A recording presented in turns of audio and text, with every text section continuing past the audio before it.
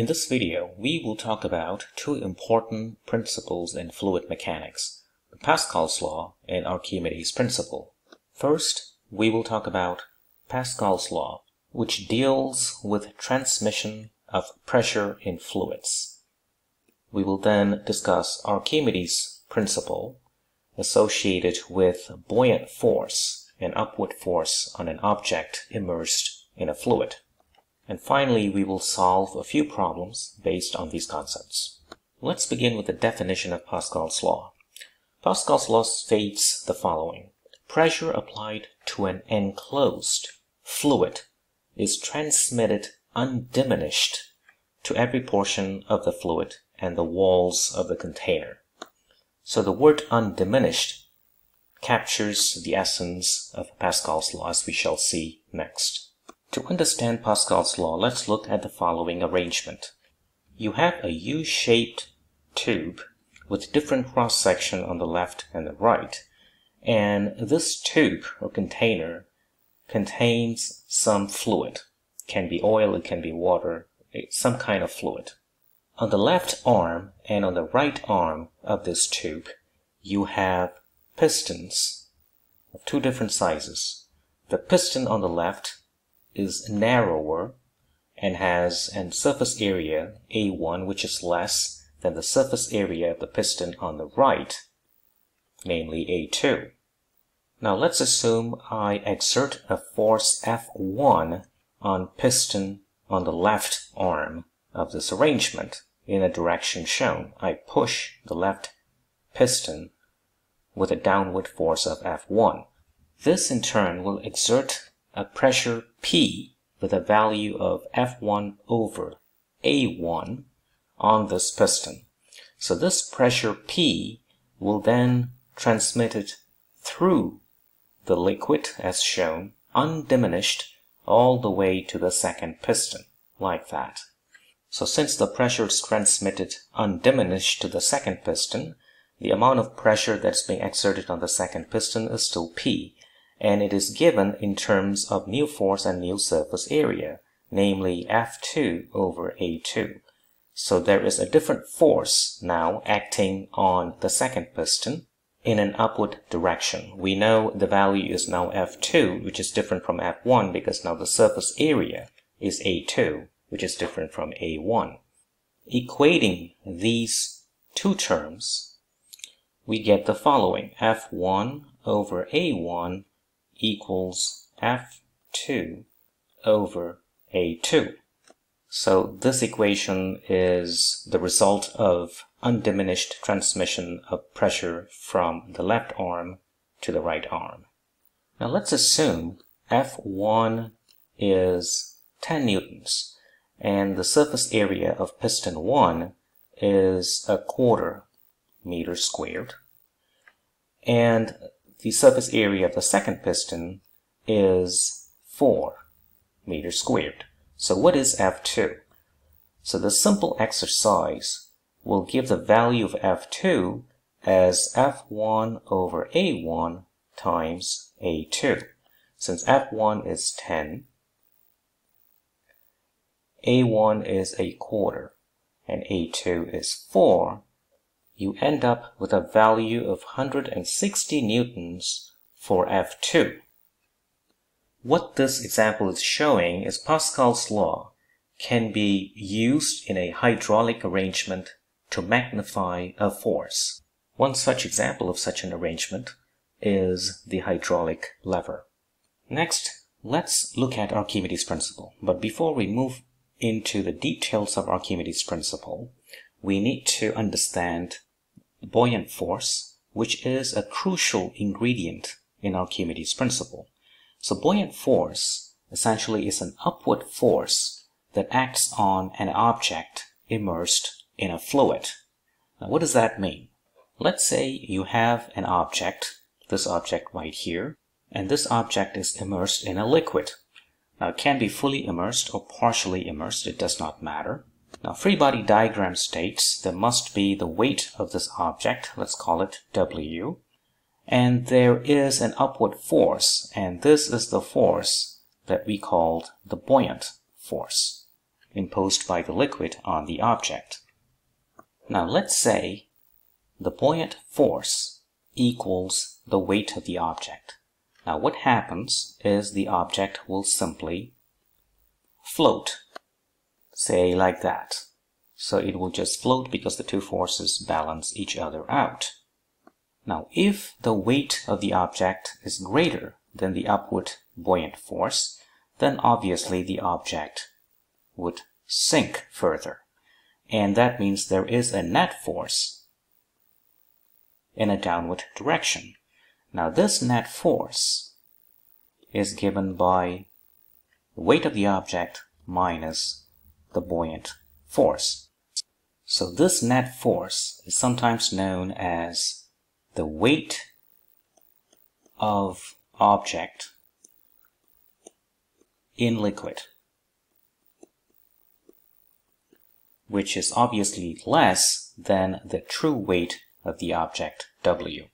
So if you are asked to compute the weight of object in, let's say, some kind of liquid in which the object is in, all you have to do is to subtract the buoyant force from the true weight of the object. Of course, we can measure the buoyant force in the laboratory in the following way. So what do you have here? You have a scale. So you hang a mass from the scale. The weight of the mass is mg, and you read the reading on the scale. So the reading is W, that is the true weight of this object. Next, you hang the same object in a liquid, and the reading on the scale now will be the apparent weight, or the weight of the object in that liquid. Now by taking the difference of the two, the true weight minus the apparent weight, or the weight in the liquid, you will be able to calculate the buoyant force on this object inside that liquid. Having understood what buoyant force is, now let's describe Archimedes' principle in detail. Archimedes' principle says the buoyant force on an object in a liquid is given by the weight of fluid displaced by that object or by that body. So it's given by the mass of the fluid displaced times the gravitational acceleration. Let's explain this further. You have a container with liquid inside, and the initial volume of this liquid is V0. Now, if I place an object inside the liquid, obviously the volume of the liquid will go up. Let's call it VI. Of course, the difference between the initial volume and the final volume of the liquid is known as the volume of the fluid or liquid displaced by this object. And it should be the same as the volume of the object. So to determine the mass of the liquid displaced by the object, all we have to do is to take that volume of the object and you multiply by the density of the liquid. From the equation, density equals mass over volume. So the weight of the liquid displaced is quite simply the mass of the liquid displaced times gravity, or in this case, the volume of the object, the density of the liquid, times gravity, or gravitational acceleration. So what Archimedes' principle says, this weight of the liquid displaced by this object is the buoyant force acting on the object. So that is the essence of Archimedes' principle. So in the case that if you have an object which is partially immersed in a liquid, then the buoyant force is given by the mass of the fluid or the liquid displaced times gravity. And according to the equation that we have just written down, it is given by the density of the liquid times gravity times the volume of the object below the liquid surface, which means this portion of that volume of the object. Let's do a problem. The first problem is on Pascal's law. The left-hand side piston area is 1 meter squared, that's here, and the right-hand side piston has an area of 16 meters squared. calculate the mass M, that is this mass M here, that compresses the spring on the right by 4 centimeters. The spring constant is 2 times 10 to the power 4 Newton per meter, and the spring is at its relaxed length initially. So what happens is that the weight of this mass will push on this piston and creates a pressure that will be transmitted undiminished all the way to the second piston, which in turn creates this upward force that compresses this spring by 4 centimeters. So the pressure created by this weight pressing down on the smaller piston is PL, and that we can calculate is just the weight of that mass, mg, over the surface area, which is 1. We know that it's given. And the pressure transmitted undiminished to the wider piston, and that pressure is, let's call it P sub R. It's given by the force, in this case the spring force, because it creates an upward force that compresses the spring. So that force essentially is the same as the spring force Kx over the surface area, which is 16 meters squared. Now we know that these two pressures must be the same. So by equating the two terms, mass times gravity equals the spring constant, which is 2 times 10 to the power 4. The compression is 4 centimeters, so 0.04 over 16. And you can determine the mass. And it will give you 5.1 kg for that mass M, and that solves the problem. Problem 2 on Archimedes principle. A block of wood floats in water with 60% of its volume submerged. The same wood floats in oil with 90% of its volume submerged. What is the density of the wood and oil? Let the density of water to be 1000 kg per cubic meter. So let's look at the water case first. So the volume below is 60% of the entire volume of the wood.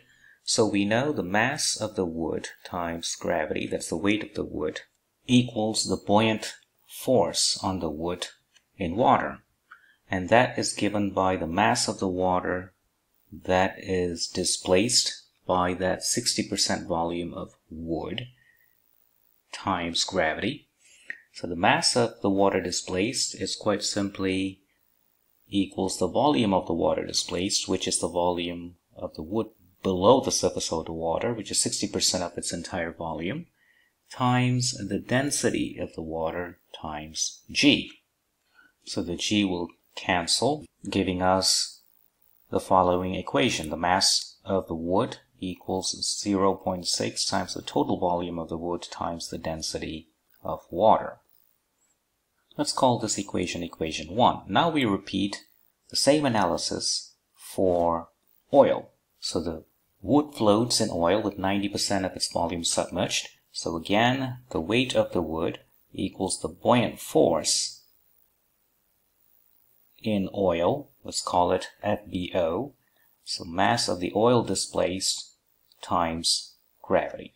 Mass of the oil displaced is the volume of the oil displaced, which is essentially the volume of the wood beneath the oil surface, times the density of oil times gravity. Gravity cancels, giving you the second equation. So mass of wood equals 0.9 times the volume of wood times the density of oil. So that is equation 2. Let's determine the density of oil first. By equating equation 1 and 2, you will get 0.6 volume of wood density of water equals 0.9 volume of wood density of oil. So volume will cancel.